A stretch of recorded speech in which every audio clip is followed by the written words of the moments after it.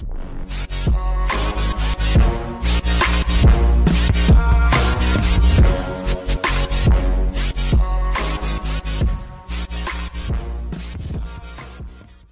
ora. Welcome to Conversations with Wāhine, brought to you by the Wellington branch of the National Council of Women, New Zealand.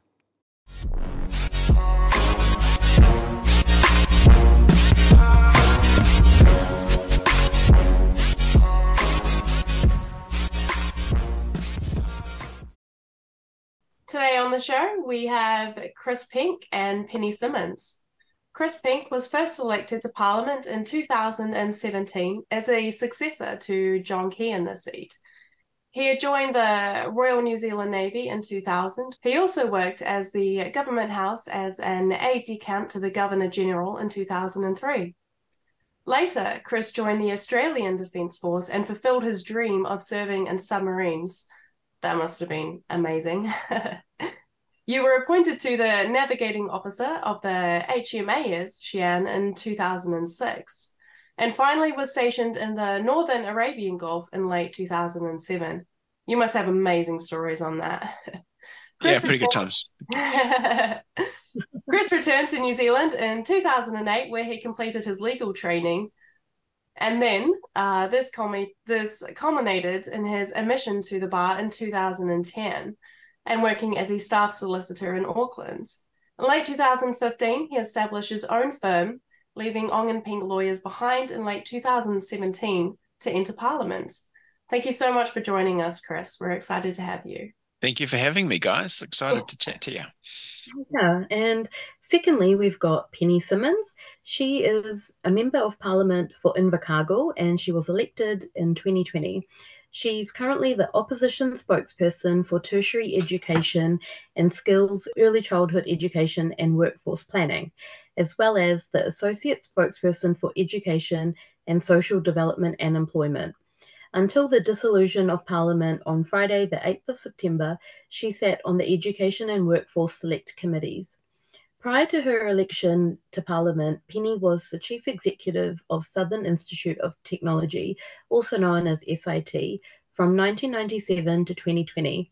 She was a trustee of Community Trust South from 2012 to 2019, and chair from 2018 to 2019, and director of the Southern Lakes English College. Penny was a recipient of the Wolf Fisher Fellowship in 2000, and she was made a companion of the New Zealand Order of Merit in the 2016 New Year's Honours List. She is also married with 3 adult daughters and 5 grandchildren. Welcome, Penny. Thank you. So you've both got really impressive resumes, and it's not just politics, but obviously you've had a really successful life before entering politics. So I know that, Penny, you also served in the New Zealand Territorial Force, which was renamed the Army Reserve for several years. I'd love to hear more about this, and what did you do, and how was the government support for the reserves back then compared to what it's like now? Well, my career in the territorials isn't near as dramatic and exciting as Chris's, being on submarines, so I'm a bit jealous here. So I spent 7 years in the territorials, and originally with 40 South in the infantry, which was based in Dunedin, and then later with 34 Transport Troop based in Invercargill. And the furthest I got was over to Townsville, Australia. But look, it was a great experience and a great thing to do as a young person. Wonderful camaraderie, discipline, just things that you don't get in everyday life, mixing with people from all different walks of life. So I found it a wonderful time in my growing up. It was just a great thing to do. Chris, I'll ask you this question. You served in the Australian Defence Force. You were a property lawyer. And since 2017, a politician. This is a vast array of different careers, very, very different. What inspired you to enter politics? Well, I like the idea of problem solving, and as a lawyer, you can do a bit of problem solving for each individual client, one at a time, basically. Whereas I think in politics, if you're successful, and I haven't been that yet, and I'll explain that in a minute if I may. You can solve problems for a large number of people at once across a whole area. So and the reason I say I haven't yet been successful, even though I've tried hard as a local MP for my area to problem solve for constituents who are having maybe difficulties with the government department, or there's a local issue that they need some help with. In terms of being in government, that's when you can really make a difference if your team, has the ministers who are determining the direction of the country. So I've been in for 2 terms so far, and National's been in opposition for both those. So I haven't experienced that opportunity to make a positive change at that high level, but that's sort of what's motivated me to get into politics in the first place. That's awesome. So what are both of your thoughts on the government's Defence Force funding increases which were announced this year? Well, I mean, I guess we're still well behind our allies in terms of proportion percentage of our GDP. Obviously, it was really good to see an increase for the wages of our defence personnel, because they'd gone through some fairly tough times during COVID, having to man MIQ and things like that. So, I think that at least it was good to see that, but we still certainly fall well behind what our allies might expect from us.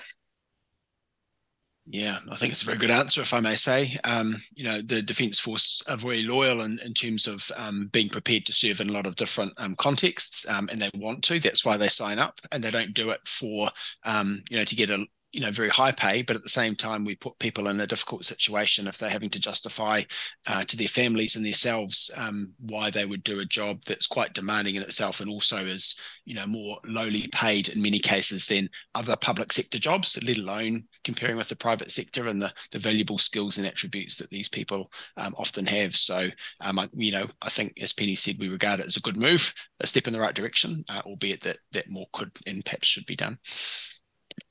Yeah, absolutely. The training that they go through alone can be incredibly intensive. I think at one point it was actually potentially a little too intensive. Am I correct in assuming that they've reformed that a little bit over the past 5 to 10 years? Yeah, if I've sort of understood your question correctly, I think it's fair to distinguish between training that's intense because it's very demanding physically and mentally, in the way that we expect our troops who might be called in to serve in quite difficult situations, and that's natural and that's right. To the extent though that there's been historically some instances of abuse or harassment, or treating people with anything other than respect as human beings, let alone as fellow soldiers, sailors, and aviators. Clearly that's not acceptable in 2023. Truth be told, it never was or should have been, but there was a culture, I think it's fair to say, in NZDF, that is New Zealand Defence Force, and elsewhere around the world. And I'm pleased to say that the senior leadership in the forces appear to have taken a very, appropriate and tough stance on that. So, we should always, as I say, expect high standards of those who, put their hand up to serve, but that shouldn't involve anything of a personally demeaning or unsafe nature, not unsafe in that sense anyway. Leading on from it, Penny, you were the chief executive of the Southern Institute of Technology from 1997 until you were voted into Parliament in 2020. And you introduced a very successful zero fees scheme, which had contributed to $500 million to the GDP of Southland and created over 1,100 FTE jobs, along with helping many New Zealanders gain vital education without crippling debt. Currently, the Southern Institute of Technology is the only tertiary provider in New Zealand to offer a no tuition cost education to New Zealand students to study at all levels. How is it funded, and how feasible is it for other tertiary institutions to take on a similar scheme rather than the current fees-free initiative that we have now? Quite a lot of questions in there. So it is only there for one more year, because now with all the politics combined, Te Pukenga is making the call on that, which is really, I think, unfortunate and quite insulting to the people of Southland, to be waiting on someone in Hamilton to say whether they can continue with their zero fees scheme. So it was set up originally with quite a bit of support from the local community. $7.25 million was given to SIT by local philanthropic organisations in Southland, so the Community Trust and the Licensing Trust, as well as the local authorities and a number of businesses. And they put that funding in to enable SIT to move from an average class size of 13 up to an average class size of 18, which enabled the zero fees scheme to be self-sustaining because of the additional government funding that came in from that. So there were other institutions that did pick up on it. We worked really closely with Te Wānanga o Aotearoa, one of the large wānanga. We worked with them in the early 2000s to let them see our full budgeting process and how they might be able to do it. And they also picked up on it and allowed them to make really considerable growth, particularly around Te Reo Māori, the pathway to language programs that they ran. So it was great to have that strategic relationship with them. It really can only work if you can increase your class sizes so that your fixed costs stay much the same and your marginal costs are covered by being able to charge a small resource or materials fee. So it required a lot of financial discipline from our organisation, being very, very careful with our expenditure.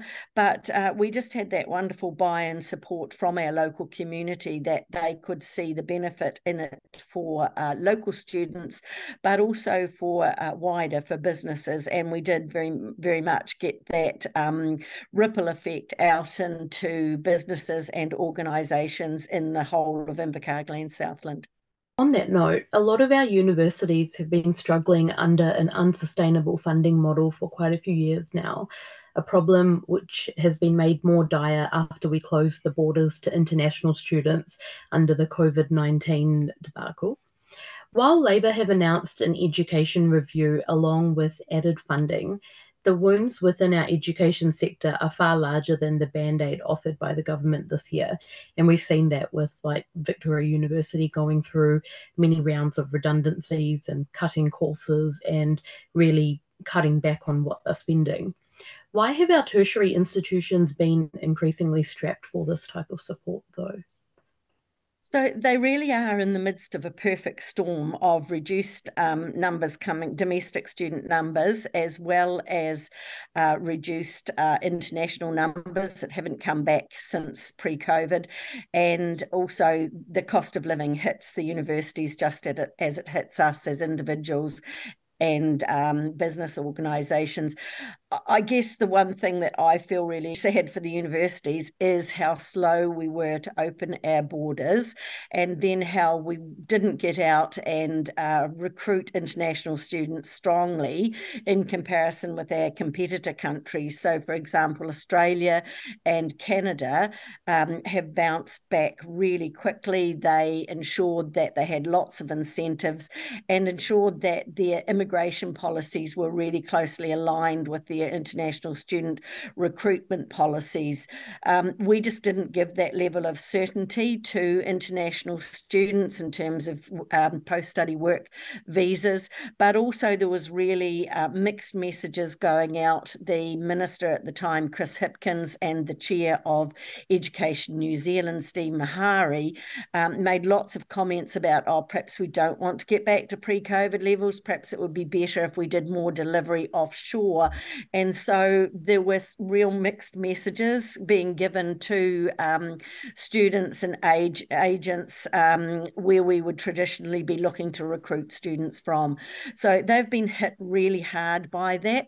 So not only does that impact on their financial income, but of course those international students don't all come out of one or two programs that you can perhaps collapse them down. They're right across programs, and so So you find that you're running a number of classes and programs on lower numbers, but you've still got all those fixed overheads. So it's really hitting the universities very hard.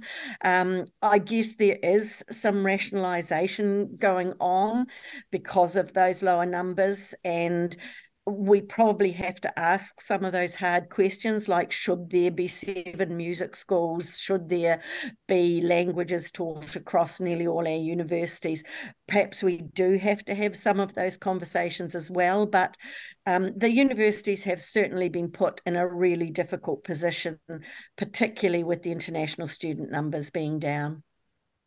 Yeah, on that note, in 2019, the international education's direct financial contribution to New Zealand's GDP was 3.7 billion. This contribution in 2020, however, was 0.8 billion. So that's a huge change, as you were mentioning. Although we are expected to reach pre-pandemic levels by 2030, how feasible is it to reduce our reliance on international students and protect our education sector if we need to close the borders again? And look, across New Zealand, it was about 5 billion in total once you had that ripple effect out into the community. So it was really, really significant for our community, our economy, and our tertiary institutions. Look, 2030, saying we'll be back to pre-COVID levels by 2030 is just too long for our tertiary institutions to be able to hold on. We really do have to go out there much more determined to get those international student numbers back. And look, it really isn't just for the money. I know it feels like that's where the emphasis is, but we have to remember we're a small country at the bottom of the world, and we really need our domestic students to be getting that interaction and that exposure to international students from all over the world. And the long-term benefits of having international students is really enormous in terms of building those relationships, people that go back to their own country and become senior business leaders or senior government officials or politicians. It's really critical that we have those links and those liaisons and those relationships. So it is more than just financial, but it's absolutely critical that we do get significant numbers of international students back. In a situation where we, God forbid, have another pandemic, how would you do things differently? Would you want to keep the borders open to international students? Well, I mean, it's a hypothetical question and we wouldn't know what the situation was like, but there was a range of reactions. Canada, I believe, kept their borders open to international students all the way through. Of course, Australia opened nearly a year quicker than we did and got students back, had incentives to get students back much more quickly. So I think in the future, there would be examples to be able to look at and how they worked across other jurisdictions. And keeping in mind the funding for tertiary education, but also the recent increase in strikes that teachers, ECE, and all teachers actually have had throughout the country because their salaries are not being paid enough, basically. In a scenario where National was elected and you were elected into Parliament again, how would you want to fund and reform the education system to reduce all these issues that we've been having? That's a very big question. It's probably not something we can cover in 5 minutes here. Look, we have to be very cognizant of our teachers and the comparisons in particularly Australia, because that's where we do tend to lose a number of our teachers too. I think that being very supportive of our teachers in terms of resources and materials it does feel like our teachers have been left struggling a bit, and that's part of the work that we've been doing, and obviously Erica Stanford is our spokesperson in that area, but the policies that she has put forward in terms of doing the basics brilliantly and more recently on structured literacy are very much about ensuring that teachers have the right resources, because it's a tough time in the schools now. We know that about 25% of any one class will have neurodiverse challenges, and so our teachers are having to address challenges right across the board in terms of how they are teaching and the resources that they've got for their teaching. So the strikes and the negotiations, while the government isn't directly involved as one of the negotiating parties, it did go on for far too long. It was really disruptive to students who had already had literally years of disruption with COVID, and the students, I think, really suffered from it. So through the 23 years that I was at SIT negotiating, making sure that you can get to the nub of the issues and try and get resolution and those compromises as quickly as possible is really important. But again, government isn't directly involved in those negotiations. I guess that brings to light the question how much government should be involved in those situations, or how much it should be left to tertiary education who work in that sector every day. Well, it's the ministry, obviously, with the compulsory sector. And in the tertiary space, they are autonomous entities, and so they do their own negotiations. And I think that it's really important that they have that autonomy. It is in the legislation, and I doubt if there's any university or tertiary institution that wants to have any ministers with more hands-on involvement than they do at the moment. So that autonomy is incredibly precious, I think, to our tertiary sector, and it's really important that we keep that. The pay parity opt-in scheme seeks to address the disparity in pay between certified teachers working in education and care services and their counterparts working in kindergartens. Data from the 2020 and 2021 staffing surveys showed that certified teachers in education and care services received about 22,000 less than the equivalent teachers in a kindergarten. A welcome change for many, but if there's no systems in place to maintain parity long term, ECE teachers could simply fall behind again. In the instance that National does win the election, what could you do to ensure pay parity in the long term? Pay parity and pay equity, National absolutely supports in principle. So really important to get that out there, because I think there's been some misinformation and we wouldn't be winding back the commitments that have been made already. But look, it is a really big question, because our ECE sector is that split of private, mainly private, and also then the kindergartens. And we are in this really odd situation that of all the OECD countries, our government puts more funding in than most countries do, but we have higher fees than most countries do. So there's a disconnect there. And looking at some of the Scandinavian countries that we would normally look towards for guidance and leadership in education, looking at Norway and Finland, for example, they have a slightly different approach. And when you look at somewhere like Norway, which is a very wealthy country, 40% of their income that comes from oil, they still don't have free ECE education.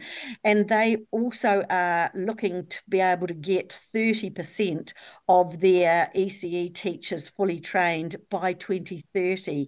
Now, we're running somewhere around 80 to 100% fully qualified now, fully degree qualified. So again, looking at Norway, with only aiming towards 30% by 2030, they have a secondary qualification, which is, they call it a vocational qualification. So I just think we're going to have a look across a range of things, our regulatory compliance environment, our qualifications that we are expecting right across centres, particularly at the moment where there's a skill shortage in fully qualified ECE teachers. And if they haven't got those fully qualified teachers, then they drop their funding levels. So I think we have to look at some more clever options and maybe have a look at places like Norway and Finland and what they are doing. So it is a really big question, because we'd like our ratios to be better, we'd like our teachers to be paid more, but we're in this odd situation of spending more and expecting higher fees, and it's just not realistic to be able to keep putting our fees up. So it's a complex question.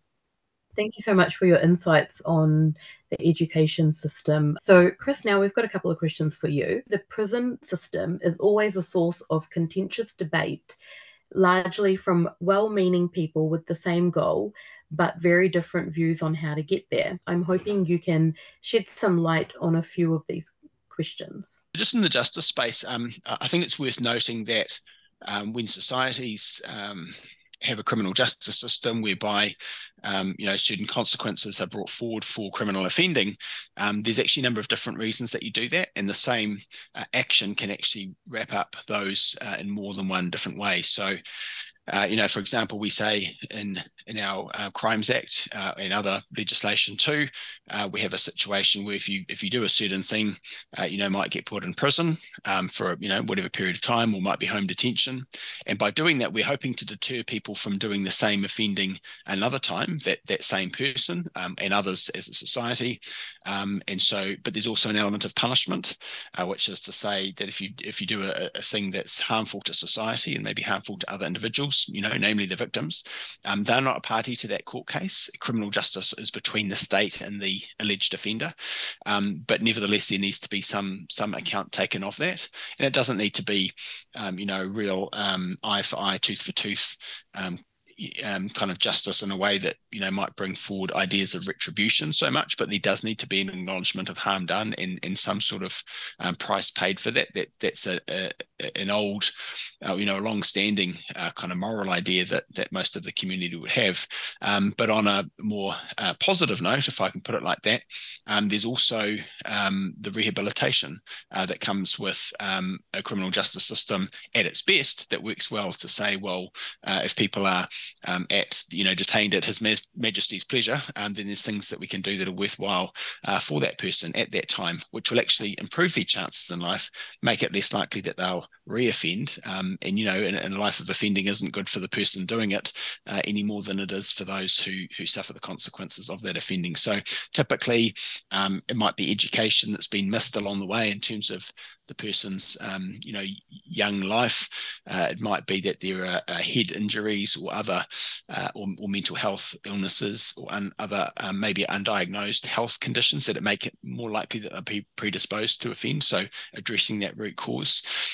It might be that there are substance abuse issues, and where that is a principal driver of offending in this country, or at least some parts of it, we have specialist courts called alcohol and other drug treatment courts. So we can have nuanced responses to the kinds of difficulties that people get in, and the aim of all these different types of rationale for criminal justice consequences, be it punishment, deterrence, rehabilitation, should all be geared towards the same thing, which is producing fewer instances of crime and fewer victims going forward. So while, as you rightly note, there are different political parties and philosophies geared towards achieving that aim, at its heart. I guess it's about finding the balance, isn't it? Yeah, I think it's a good point to make. I mean, it is a question of balance, and there are plenty in the community who would have a sort of a tougher stance, if you want to put it like that, and others who sort of emphasise more so the softer aspects.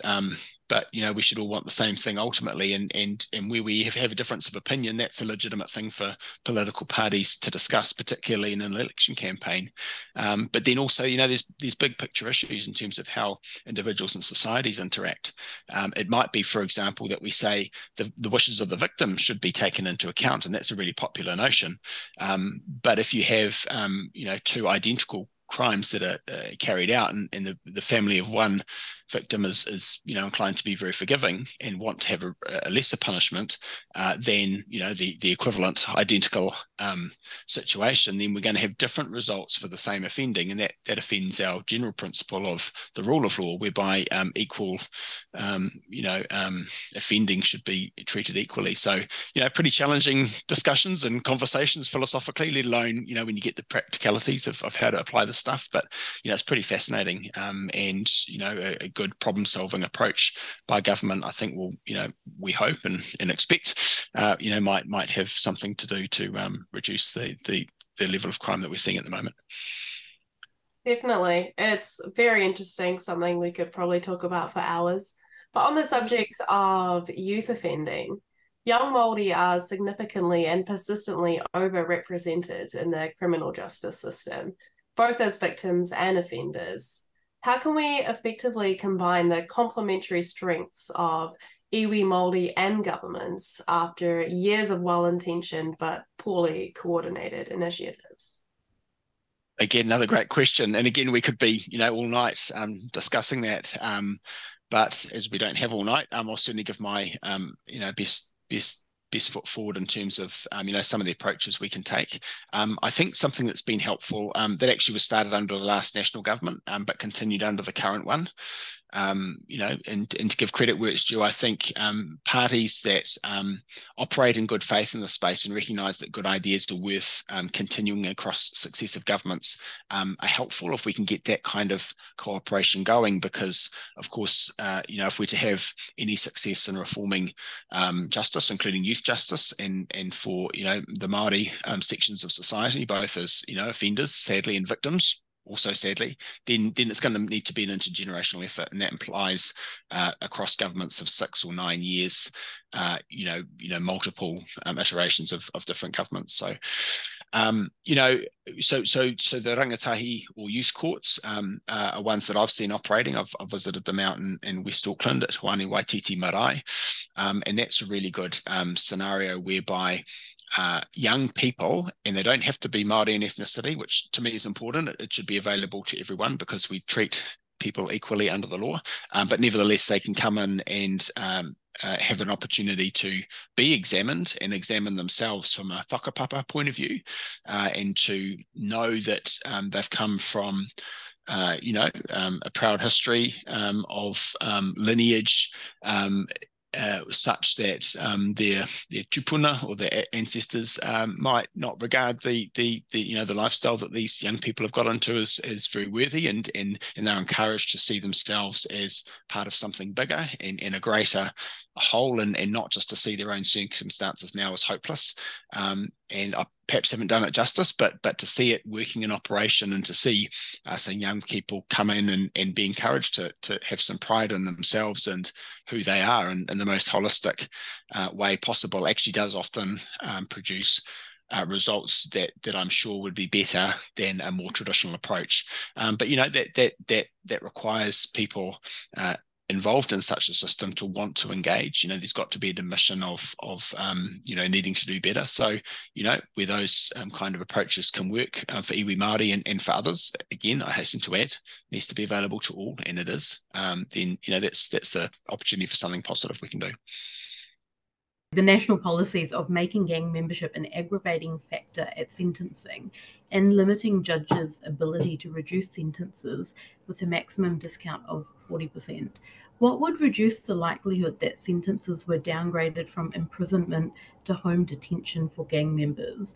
And also on that, what is the likelihood that gang involvement is already considered when sentencing offenders? And is it the government's place to limit judges' discretion when sentencing offenders? Yeah, a lot on that, and all very worthy points for discussion. I think taking that last point first, it is totally legitimate for politicians to have a role in setting guidelines or parameters for sentencing. We have a Sentencing Act, and as the name would suggest, it deals with sentencing, and it's an act of Parliament, which is to say that the duly elected members of the government get to decide these things. Now, they decide what the framework is. Of course, they don't decide in any individual case. And if it were the case that politicians would have the opportunity to decide how any individual were punished on a finding of guilty, then we'd end up with a corrupt system, because that would be too great a concentration of power by those making the laws and also applying them. So we can separate out those things, and I guess the grey zone in the middle is how much discretion we give judges. It seems to me, and actually, most people that I talk to in my area, and I think it's fair to say across New Zealand, have the feeling that community expectations of sentencing haven't been met lately in a lot of cases. And again, I shouldn't talk about the specific examples, and I don't intend to, but oftentimes some pretty horrific violent offending has taken place and has resulted not in a prison sentence, but a home detention type scenario. And in some cases where that's led or enabled further offending in the community, then clearly that's not acceptable. And so while we've talked about reducing the ability of judges to give discounts, is basically to recognise that and to respond to the will of the people to, have a more appropriate sentencing regime. So one of the things we've said is that you can't get a discount for being a youth offender more than once. So you can get it the first time. We can say, you might be a young person and make an honest mistake, or a rash mistake, but you can't keep playing that card, because from a victim's point of view, it doesn't matter if the person who murdered a loved one or assaulted them, or whatever the case may be, was 14 or 40. For them, the result's the same still. So it's an acknowledgement of viewing offending from a victim's perspective, as well as in a we think quite a holistic kind of way. So so we don't think that it's appropriate to have either multiple instances of a person getting a discount for the same thing, because it shows that haven't learned that lesson, that one-off following that first offence. And the other one is to limit the sentence discounts to 40%, means that what Parliament, the people's representatives, for better or worse, that's what we are in any given 3-year term, have determined, and we think that the will of the Parliament should be met in terms of those sentencing guidelines. And if they're reduced artificially to the point of being discounted to half or more, then that's clearly not meeting those expectations and those guidelines. So we cap it at 40%.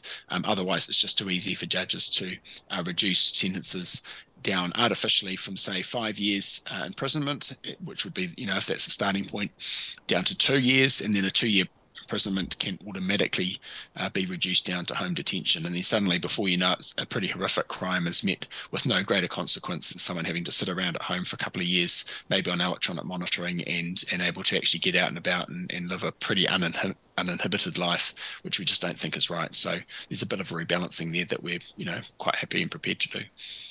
In consideration of the fact that most gang members do have a care and protection history, what kind of information sharing actually happens between Oranga Tamariki and corrections to identify and support at-risk children and youth early? Yeah, great question. I mean, the temptation is, the easy and glib answer would be not enough. And I think it's fair to say that we don't want government departments to act in silos and miss opportunities to intervene in a positive way. But at the same time, you've got to be careful, because otherwise, if people are interacting with those who come into the home with an aim of helping them, and the results aren't always great, but at least let's accept, for the sake of argument, people working for OT are going in there with the best of intentions and trying to sort out problems, and we want them to understand in reality what the difficulties are in a household environment. We know, it seems obvious to me that if we say there might be a criminal consequence off the back of being open with, the government authorities, because that gets passed to the police or, the justice system in general, then actually they're not going to want to interact with the state. And so we'll lose the openness of, the willingness of people to engage and share what is actually going on. So there's no easy answer, but I will just say, actually, because I neglected to answer the aspect of the previous question regarding gang membership and participation as an aggravating factor. It's true that does currently exist, but we have seen, nevertheless, gang membership, influence, and frankly, ill effects on society increase markedly in the last few years. And we just think that a bit of a rebalance is needed, and we need to use, some more of the tools that are available to us as a state to protect our citizens who are on the wrong end of that.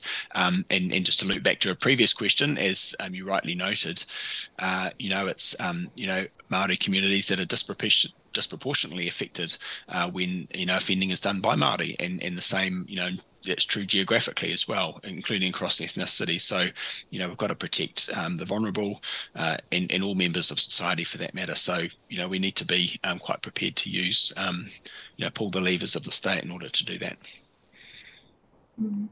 And on the theme of youth and youth offending, RAM raids are at an all-time high, and most of them are committed by youth, and they're estimated to actually happen once every 15 minutes in New Zealand at the moment.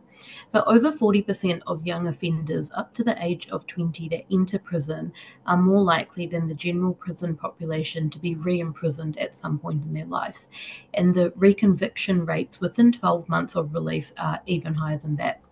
In addition to that, between 50 and 75% of youth involved in the justice system meet the diagnostic criteria for at least one mental health or substance use disorder versus 13% of youth generally. You mentioned this before as well, that you'd look into the reasons why these crimes are happening, if there's a background reason or a health issue.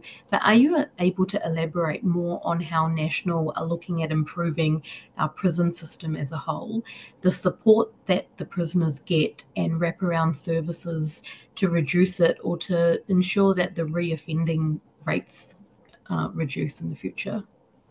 Yeah. Yes, another great question. A big one. Yeah, another big one, right? And at the risk of seeming like I'm going to avoid the question, because there's a couple of things that I want to answer very specifically to it. But nevertheless, in the first instance, we've got to, reduce as much as possible the instances of those who, fall between the cracks of various systems, be it education, health, social welfare, or perhaps conversely, those who are too involved in the social welfare system because they haven't had those other opportunities, and they've maybe grown up in a home of dependency and not had that role modelling of mum or dad or whoever the parent is going out and having a work to support themselves and their whānau and their community. So as much as possible, we need to avoid that situation. But of course, you're right to acknowledge that nevertheless there are people who are more likely to be involved in offending, who have got issues going on in their lives that are complex. One of the things we've said that we'll do as National Party policy leading up to the election is that we will make available rehabilitation to people who have been, who are what we'd call remand prisoners. So they're detained, having been accused of a serious criminal offence. They haven't been found guilty, so the state can't and shouldn't punish them, and they can't and shouldn't require them to undergo rehabilitation, because that would be something that we would require of someone who's done wrong. But actually, if we say to make available to a person the help that they might need, again, could be health, could be any number of different things, and say, well, look, this is going to enable you to live a better life, regardless of whether we then find you guilty of this thing that you've been accused of. And at the moment, the justice system is so utterly broken in terms of the amount of time that it takes for cases to come to trial, that we've got half of the prison population are remand prisoners. So half of them aren't even having been found guilty of anything. They've just been, locked up pending trial. And it's a dysfunctional system that actually, effectively presumes people guilty when they are entitled to be presumed innocent until proven guilty, unless proven guilty.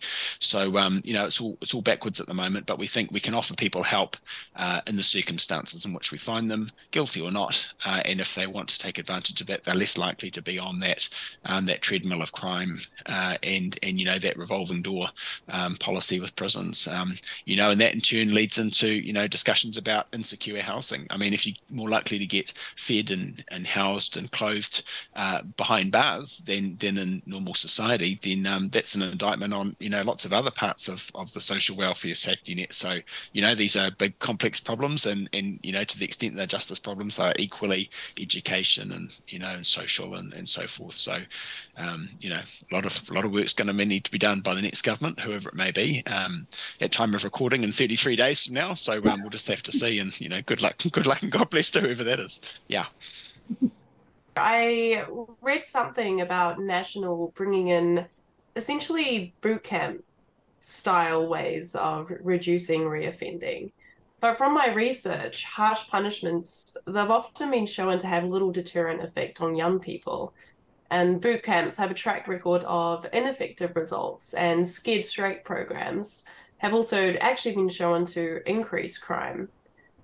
I guess it's because young offenders often find the thrill or emotional high in violent offending.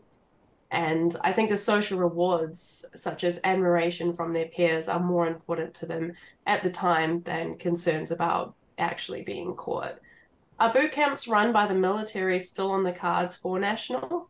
And if so, how will they differ from previous attempts that the party has made to use this method in order to help our youth or justice system? Yeah.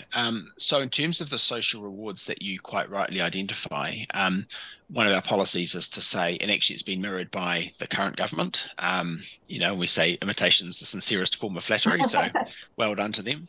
At least something's being done. Yeah, that's right. So they've said, they'll pick up the policy that we had, which is to say that it'll be an aggravating offence or factor, in an offence being committed, for example, a ram raid, classic example, posted to social media for the likes, for the notoriety, for that social reward. And we say, well, that you should be disadvantaged for that if you're doing that because, frankly, it's pretty disrespectful to the victims. And also if that's that kind of behaviour is driving the offending in the first place, then of course we want to clamp down on that. In terms of the so-called boot camps, that's not a word that appears in our policy, and we've got a different idea of how we're going to run the military-style young offenders academies. And I know people will point to previous iterations that sound quite similar, it's pretty hard to get a really good reduction in reoffending rate. There's not a lot of programs that have got as high percentages as you would want. But we think done well, these programs will actually be effective because it's not actually a hardcore punishment regime. It's actually an opportunity for some of the best leaders in society in the Defence Force. You might get a Penny Simmonds, for example, or actually a number of different current national MPs, Dr. Shane Reti, Tim van der Molen, Andrew Bailey, myself, and gosh, I think there's one other. Now I'm embarrassed. Joseph Mooney, that's right. Thank you. Phew, good save, Penny. Thank you. Anyway, so a number of us sort of understand the benefits of being involved in the Defence Force as a young person, and it's not necessarily of a punishment nature. I mean, some of us voluntarily joined up. It wasn't sort of the army or jail kind of scenario, but nevertheless, discipline and being part of a team and self-respect. Some of these things can actually be really valuable for a young person in their life when they've lacked that direction, whether it's because of family or community circumstances, and sometimes a safe environment that has high expectations of them can actually be the best thing that they can have. So we think some will respond positively to that, and at this stage it's definitely worth giving a go. Yeah, the studies that I was looking at was very much around boot camps themselves, and they were enacted as a form of punishment. I'd be really interested to get more detail on how the National Party are actually wanting to initiate this. Is it very much just like a military school that's focused on either rehabilitation or discipline, as you mentioned? I think it would be sort of rehabilitative in its focus, because the idea is that, you know, we give people skills and opportunities that they haven't had in their life so far, or wouldn't have by going to jail and interacting with older prisoners who, you know, would probably welcome the opportunity to recruit from a gang perspective. So it is different, and I mean, if it wasn't different, we wouldn't bother doing it. There's no point simply branding these things. But you know, it's worth noting that there are gosh, Penny might help me out with the name. I'm trying to think. You know, the worst organisations in the world for acronyms are military and government, and this is a sort of a cross section in both. So, but anyway, the sort of these young sort of youth service academies where people have an opportunity, and I think it's run through Ministry of Social Development. I'm sort of looking in Penny's direction. She'll no doubt correct me or contradict me if I'm going off the beaten path here. But you know, there are these relatively short-term programs, and they exist in places like Whenuapai Air Base, within my electorate. Actually, I'll see if I can point to it on the map, something like that behind me. You know, and they do great work, and they try and help turn young lives around. But you know, a short space of time, it's not easy to make a big difference. Penny, is there anything you'd add there? No, and I'm trying to remember the name, and I was talking to someone about it the other day, sorry, and I've just forgotten. But yeah, they have been running for some time. Be voluntary service something, BS. Yeah, let's go with that. I just can't remember them. And they are, I think, doing exactly as you said, Chris. They are giving that rehabilitation opportunity. They are, yes, there's some discipline in amongst that, but often that's just sort of setting boundaries and direction for people, and giving opportunities around things that they might have missed out on before, and it could be around numeracy and literacy, and understanding what it is that perhaps has made learning for them a challenge. So yeah, they are, I think, providing, and have provided for a number of years, a really good opportunity for a number of young people that are almost on that space of stepping into the wrong side of the law. I guess another interesting point would be if that takes youth out of something like a youth justice residence, then it's possible that it would be less likely that they find, I guess you could say, a family when it comes to gang affiliation. And I think it ties into our welfare that works policy around supporting people into employment, because we know that employment is a really important part of keeping young people out of jail and out of trouble. And so that wraparound support for under 25-year-olds that we are envisaging. So you know, providing a more holistic approach to getting young people into employment, looking at what the barriers are, whether they do have drug and alcohol addiction problems, whether they do have neurodiverse issues that have stopped them being able to learn properly, whether they haven't been able to get a driver's license. So providing that support of identifying what it is that's creating barriers to young people getting into employment, and then working with them to reduce those barriers. So that's that preventative work at the stage prior to them getting into trouble. So it's got to all be linked up. We've got to be really focused on providing the support that's going to work. So it's quite obvious that the justice system and education system are linked in many ways. You know, like the more education people have, then hopefully the less they'll be part of the prison system. And I guess it's a going concern that we have, like with the cost of living increasing, education kind of becomes lower and lower on the priority list for people that can't afford it. And then there's a vicious cycle, right? So there's a lot of issues that the next government has to deal with, as you've mentioned. One thing, and this is skewing away from Nationals policies and all of that, but one thing, you know, with the two of you being relatively new in Parliament, with Penny, you being elected, coming to the end of your first term, and Chris coming to the end of your second term, so fairly new compared to a lot of other politicians. I guess with COVID happening from 2020, you know, for the last 3 years, basically, how did it affect the way you thought it would be being in the opposition? I guess, you know, the government's focus changed all of a sudden at the beginning of 2020 to getting New Zealand into COVID recovery. And while National weren't the governing body making all the decisions, how did being part of a government that was looking after COVID, how did it affect being part of National in that time? Okay, I'll have the first crack then. Thank you. So look, I mean, it was a really tough time for the country as a whole, and it was a tough time to be a politician. I think if you're in government, there was a lot of responsibility to make decisions that were very weighty, and which, you know, many of the citizens had different ideas on. And to some extent, you know, every time of governing or every major crisis does feature that. But nevertheless, it was, you know, incredibly intense time for the governing party. From an opposition point of view, it was really difficult because you know, we have a constitutional duty.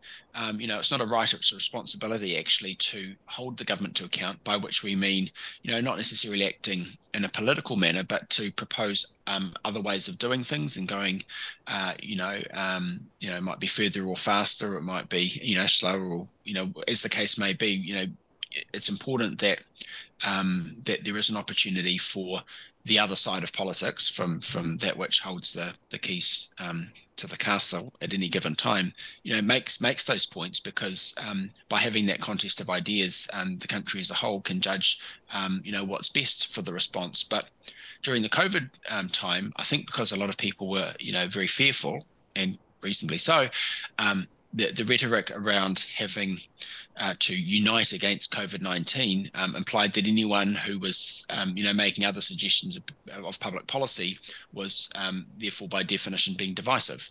You know, and if you have a team of 5 million and one person says, for example, just use myself as an example, why shouldn't butchers, bakers and greengrocers be able to offer their wares, you know, thereby supporting local businesses, and actually from a public health point of view having less interaction than by having only the major supermarkets open and everyone crowding to those. You know, I was pretty roundly criticised on social media for suggesting that at a local level, because if we have a team of 5 million all on the same page and agreeing with the things that are said in the 1 p.m. press conferences, then by definition, if you've got a different idea about how things might be done, then you're outside that team, and there's a team of 4,999,000, etc. And then one guy who's off doing his own thing, and I think unfortunately we did see an air that pervaded society at that time, and including the political environment and the media environment and the social media environment, that was pretty hostile to even good faith other views, and you know, the case of New Zealanders and others who were locked out of this country at that time. So unfortunately, I think it was a bit of a chapter in our history which will reflect on, you know, some attitudes of divisiveness, not from those who, you know, wanted to propose other ways that we could operate as a country, from a position of opposition whose job title suggests exactly what, you know, what they should be doing. But you know, that's sort of in the rearview mirror now, I guess, but some lessons for all of us to learn going forward. I was new in, so I didn't actually know any different. So, I've got nothing to compare it with.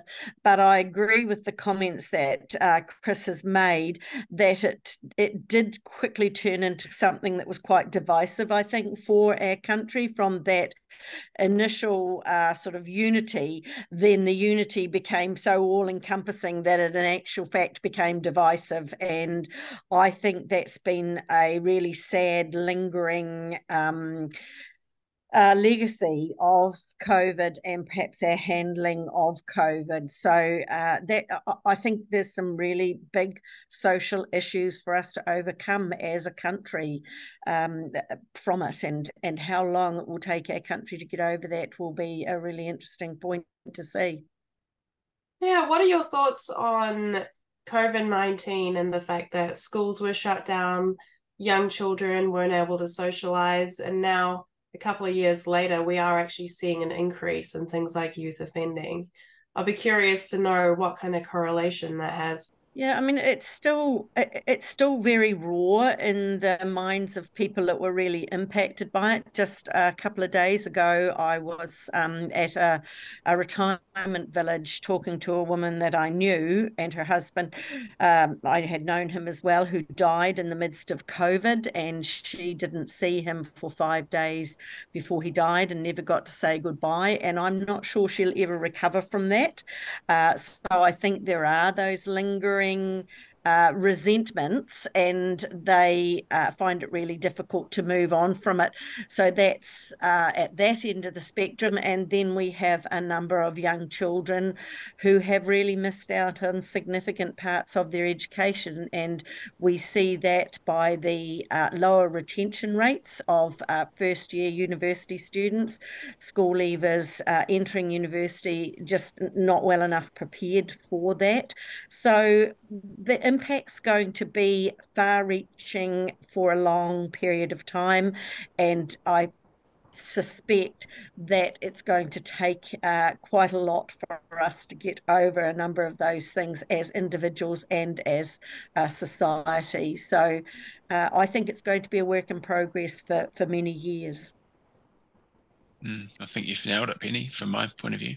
So, Chris, as the cyclone recovery spokesperson, you must have some thoughts on what we need to do to reduce our effects on climate change and these severe weather events that are becoming more frequent. I mean, your question's an excellent one.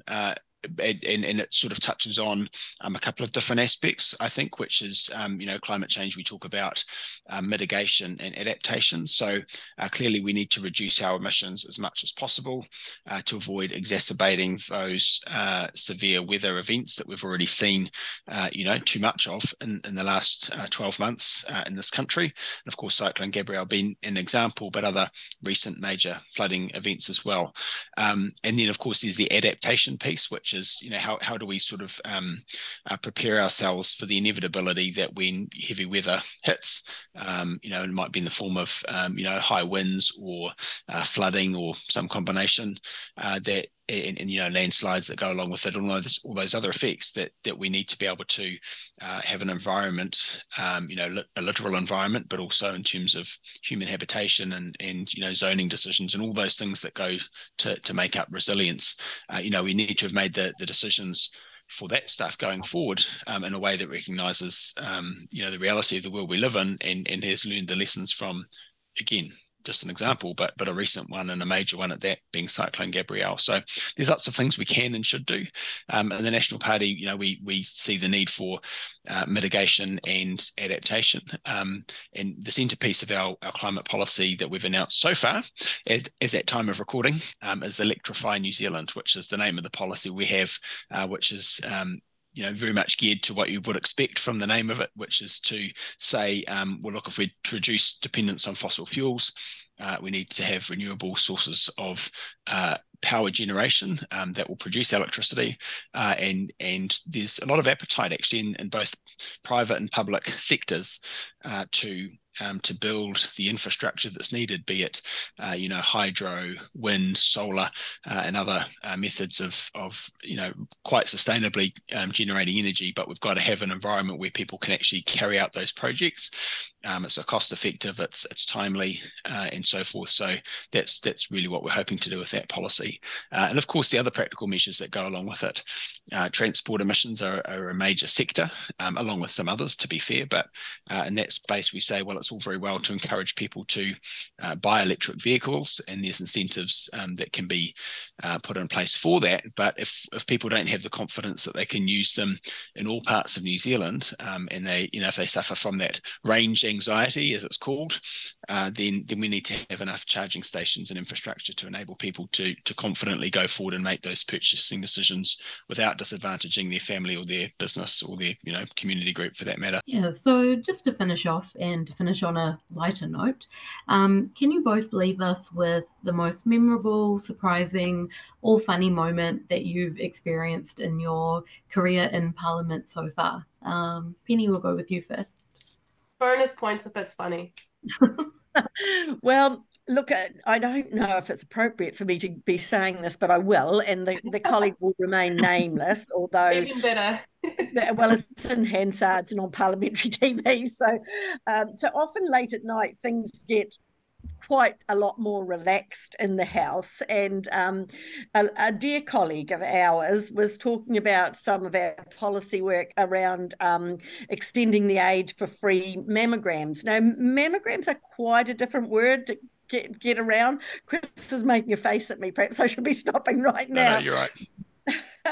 But no, you're good. I know what you're going to say, yeah. You're remembering it. And a colleague had 4 or 5 goes. He called them memories and mammons and mammals and mammographies. And in the finish, he was just about beside himself, and he just put his hands in front of his chest, which would have been not so bad, but he kept turning them like a doorknob, and we were all in hysterics over it. So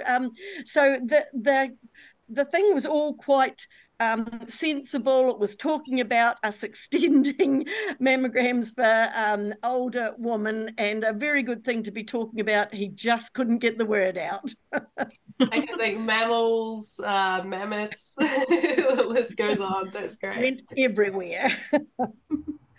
What about you, Chris?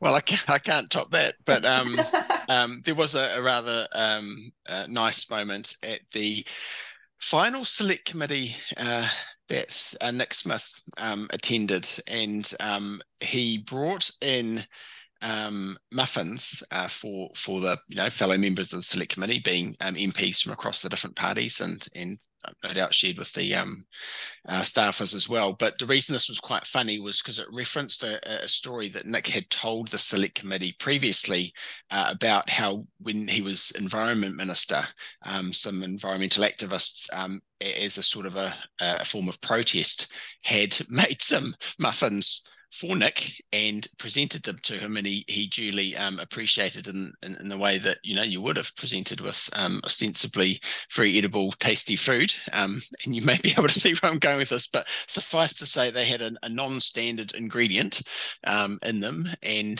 the ones that had been given to Nick by this protest group, I hasten to add, and I can't remember what it was, but it wasn't chocolate, and so Nick replicated this with muffins, except to say he used something that you would actually find in the Edmonds cookbook, for example. So everyone sort of had a good old laugh at it's sort of at his expense, but it was a self-deprecating thing that he did to mark his final occasion of being on a select committee and to reminisce about some of the tougher times for the National Party former Minister of the Environment. Oh, well, I'm sure there's more tough times to come, and probably some really great times too. I look forward to seeing what happens in these elections. Is there anything else any of you would like to say before we finish? I just can't believe you didn't tell me it will be on YouTube, and I didn't wear any makeup. Well, up to you. If you would rather it wasn't on YouTube, that's absolutely fine. It's something that's quite new, so we've only just kind of started telling people now. I'm not that vain. I thought you looked good, Penny, and you sounded even better. Hey, can I just say, with at time of recording 33 days to go until voting closes and just 21 days until it starts, I just really encourage all your listeners and subscribers and members to get out and vote, whoever you vote for. Obviously, Penny and I have got a particular view on who that should be for, Team Blue, but actually, it's a democratic right, and I would say responsibility too. So just encourage everyone to get out there and make it happen, and let the cards fall where they lie, and we'll take it from there, and the politicians will get their say for the following 3 years. But get involved, I reckon, because otherwise you're missing out on a great advantage of this beautiful country of ours and its strong democracy. And thank you very much for giving us the opportunity to speak at length about things that we're passionate about, because normally they're sort of 15-second bites on media, and so it's lovely to have a little bit longer to actually talk about the details of things. I would love to have you both on again for more detailed discussions. Obviously, there's only so much we can get through in an interview such as this, but maybe after the elections, we can speak on certain topics and really get into the nitty-gritty of it. Is there anything you would like to say quickly, Harita? No, I'd just like to say thank you so much for your time. I know it's been over an hour, but like you said, it's so important to talk about the policies you have, the ideas that you have, and like we've covered this in quite a few interviews we've done before, where we've asked the politicians, quite often when you're giving a media talk, or if you're being interviewed on TV or something, or by a journalist, quite often you're only given like 30 seconds to answer a question and then they cut you off. Sometimes they misinterpret what you said. So yeah, our whole point was just to like let you get your message across and, you know, not butt in and not, you know, give you the space that you need to actually talk about what's important. Yeah, so thank you so much. And I hope our listeners could kind of see the link between both of your portfolios as well, because sometimes some portfolios seem very different, but, you know, like I mentioned before, justice and education really go hand in hand when you really think about it. So yeah, it was really good to have you both on together as well. Brilliant. Thanks, team. Great. All right. Well, this has been Hayley and Harita with Penny Simmonds and Chris Penk. Thank you guys so much for joining us, and thank you to our listeners as well.